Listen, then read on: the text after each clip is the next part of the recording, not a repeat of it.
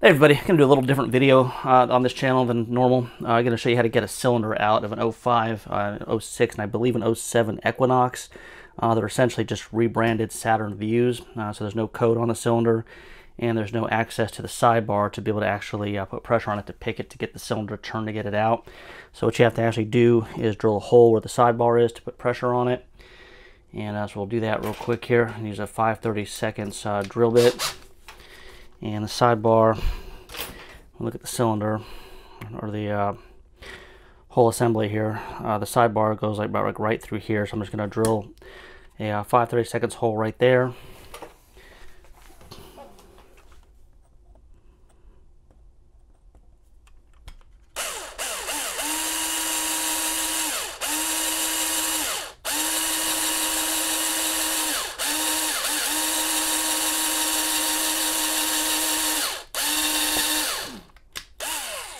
I don't want to actually hit the sidebar, so I'm going slow.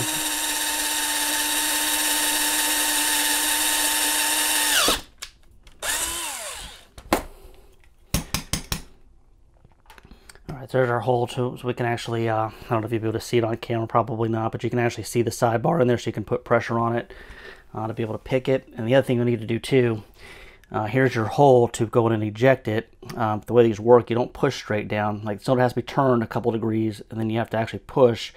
And the retainer is actually on the side over here, so you have to actually kind of go down and then to the left to get it out. So something like this actually works pretty good, but it also helps a lot to make that hole a little bit bigger.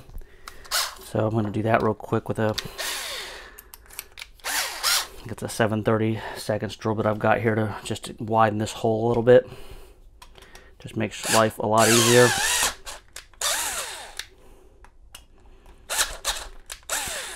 And that's really all we need here, just a little more to get in there.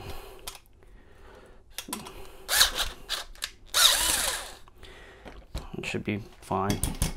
Sorry guys, I'm drilling around the camera here. And then to get this out, you just need some kind of something just to be able to push on the sidebar. And you know, you can use a rake, or I've just got some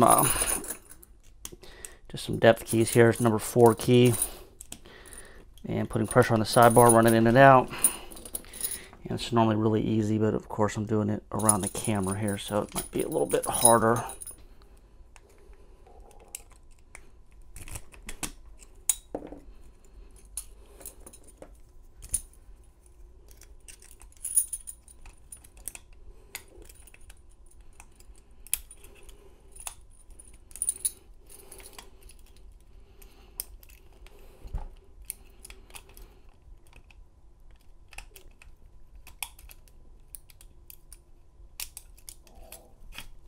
All right, so got in the right spot there, hit the retainer, and we got our cylinder out.